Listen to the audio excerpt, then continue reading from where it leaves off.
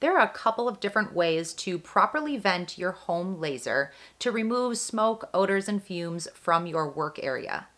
Today, I'm going to cover all of those options and answer some of the most commonly asked questions about ventilation from new laser users.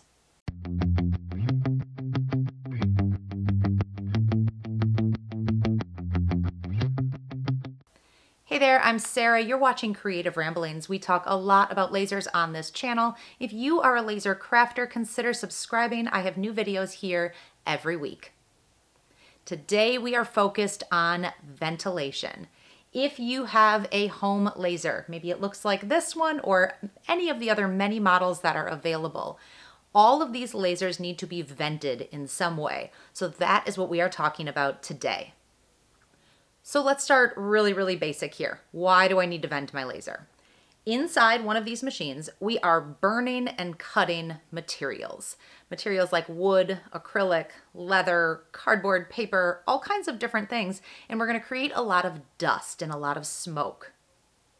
All of that dust and smoke and odors and fumes, it all needs to go somewhere. So your laser, it's going to come with some type of a hose, and the smoke is going to be pushed through this hose. So we need to do something with this to get it out of our workspace. Most home lasers that are sold are enclosed lasers. There are open models as well, and I have used them here. However, now that enclosed options are so readily available, I would really stay away from a more open laser. Or if you have an open laser, purchase an enclosure that goes around it. This is going to protect your eyes and keep you safe, and it's also going to give all that smoke a place to go. So before we get into the different options for ventilation, there's a couple things you need to know and a couple tips I want to share with you. It's really important to know the diameter of your hose. Now, most of these lasers are made in China, some are made in the US. The ones made overseas are going to have slightly different diameters than what we would consider standard here. So this is the P2S, and this hose is 3¼ inches. That is the same size hose on my S1 and my F1. The M1 hose is actually a little bit smaller. I've also found this is about the size hose on the We Create Vision and Vista lasers. So that's important to know before we get into the different options that are available. Couple general tips. The shorter distance that your hose has to travel, the better. If your machine is creating smoke and it has to push it through this hose, if there's a really long hose, it's going to have a hard time pushing all that smoke out. So if you can get close to a window or close to an air purifier, that's better. So as close as you can get, that's what you want to go for. The other thing that I've found is I have a window behind me here. I tend to vent out this window. We're going to talk about that in a second. I have another window across the way there. And what I've found is if I open that window and vent out this window, I get this really nice cross flow of air in my room. I don't know the science behind it, but I find that I'm better able to ventilate when I have that second window open. Option 1. This is the easiest method to vent your laser, and it's not going to cost you anything. So when you have a desktop laser, again, this is the P2S, this is a CO2 model, but these tips are going to apply to any laser. So we could talk about the 10 watt X-Tool M1 or We Create Vista, any of those lasers that are out there. You're going to have the enclosed piece. Inside there's going to be a fan, and then there's going to be a hose. So when your laser starts up, the fan is going to start going, and it's going to push the smoke out through this hose.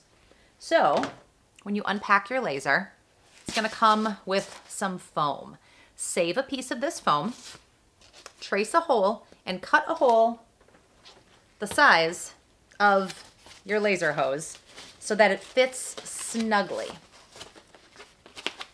You can also get a little bit fancier and use like a 1x4 or a 1x6 to do this. And then we're going to put this in the window. Foam works, wood works. Any kind of fabric probably isn't going to work because the smoke will go out and then it'll come back in. So you do want something solid that's going to block the smoke from coming back in. So this is going to work best on a window that opens up and down. So if I open this window up here, I know the sun is kind of bright, I made sure my foam was the same width as my window, and I can put it in here. Shut the window a little bit. I can even pull down the shades if I want, and I have a nice, easy vent that goes from my machine and directly out the window.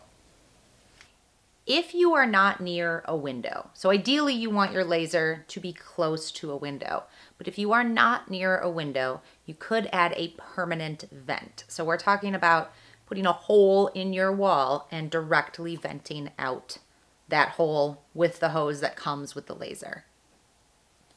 So option 2 is a variation on just venting out a window. Option 2 includes adding an inline fan to your hose. So I have a full video walking through the inline fan setup on my Xtool S1. Make sure you take a look at that if you want to know the exact details of everything I used. It's a quick video, it'll walk you through everything. Here's why you might want an inline fan. If you are cutting a lot of things that produce a lot of smoke, so wood will produce a lot of smoke, leather and acrylic give off a very specific smell that can be kind of irritating. And if you're finding that your fan inside your laser venting out the window is just not enough, you're still getting some kind of a smell in the room, you may want to add an inline fan. So an inline fan hooks up to the hose of your laser, and then there's another hose that goes out the back and goes out the window. The fan pulls more of the smoke.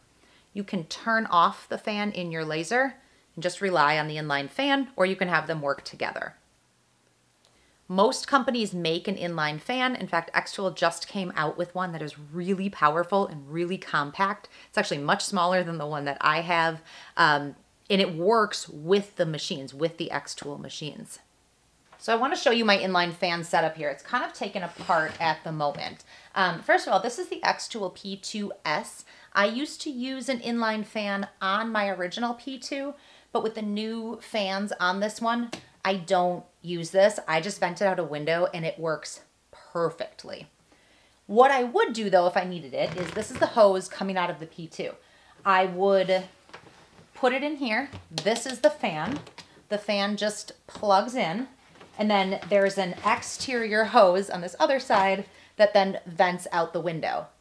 This is a 4-inch fan. So remember when we talked about it's important to know the diameter of your hose. So this hose is 3¼ inch. The hose coming off the other end is 4 inches. So I actually have an adapter on here that goes from 3¼ inch to 4 inch so that I can get up to this fan. I still use this for my S1. It's a 40-watt laser. I cut a lot of wood on there. It creates a lot of smoke. So I keep the fan on in my S1. I put the inline fan on it, and then I vent it out the window. So again, if you're getting a lot of smoke, if you're still getting a lot of smells, an inline fan might be right for you. Take a look at my full video. I walk through exactly how to set this up. Option number 3 is to use an air purifier like this one here. So an air purifier means your laser vents into the purifier. So this would be the hose coming off your laser and it goes into the purifier. There are a whole bunch of filters in here that clean the air, and then this hose would go out a window. This air purifier is made from Xtool. There are a lot of companies that make an air purifier like this. And so let me open it up and I'm going to show you what's inside of this. This is a newer piece, and so it's actually pretty clean, but there are just layers of filters. So this is just foam on top. And then we have a number of layers of filters like this. All of these filters can be replaced, and they need to be replaced periodically in order for your filter to keep pushing out clean air. Most air purifiers need to then be vented out a window. This is going to clean your air, but you really shouldn't then just let this go back into your home because it's not going to clean it that well. What this allows you to do is, if venting out a window, maybe even with an inline fan, was still giving you some odors and some smells in your home, you may want to add this on to just clean out that air a little bit more. It also allows you a little bit more room. You can vent from the laser to the purifier and then have kind of a longer hose going out the window. Earlier this week, I did a video on a brand new laser air purifier from Xtool. This thing is pretty incredible. You can go take a look at the video up above. It is the first air purifier that I'm comfortable with not venting out a window. So you can vent into the purifier and then the clean air just goes back into your room. Regular price, this purifier is about $1,000, and there are 5 different filters on the inside, plus a washable, reusable filter. When you're using a laser, no matter how well you have it ventilated, you are still going to get some smells in your home.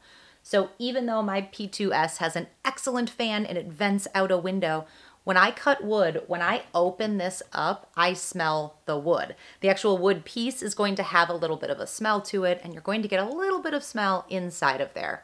Leather will do the same thing, not so much with other materials, but definitely with those. So just keep that in mind. There isn't a laser that'll be completely odor-free.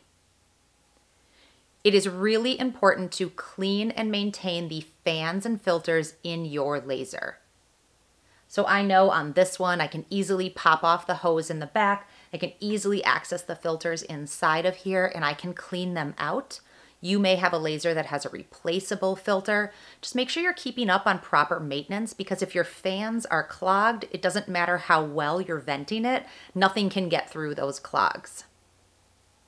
If you are venting out a window like I showed you, I really advise pulling that vent in when you're not using it. So I'm in Wisconsin, we get all 4 seasons here, and in the winter I have accidentally left it in overnight, and in the morning I will have condensation inside my hose, and I've even found condensation inside my laser. I have not hurt anything, nothing has gone wrong, but it concerns me a little bit to get that big of a temperature shift and then to have a little bit of condensation inside my laser. So I would highly advise pulling the hose in when you are not using it. Or you can get kind of a dryer vent to put on your window that has a valve that'll open and close, which then protects your laser. So those are the 3 options for venting your laser. Just remember, no matter what, this hose is going to have smoke coming out of it, and it needs to either be attached to a purifier or going out a window so that your workspace stays clean and odor-free. I've linked some other videos down in the description if you want to learn more about some of the ventilation systems or some of the lasers and purifiers that we've talked about here. If you're a laser crafter, consider subscribing. I am here every week with new videos to help you move forward in your creative journey. Thank you so much for watching. We'll see you next time.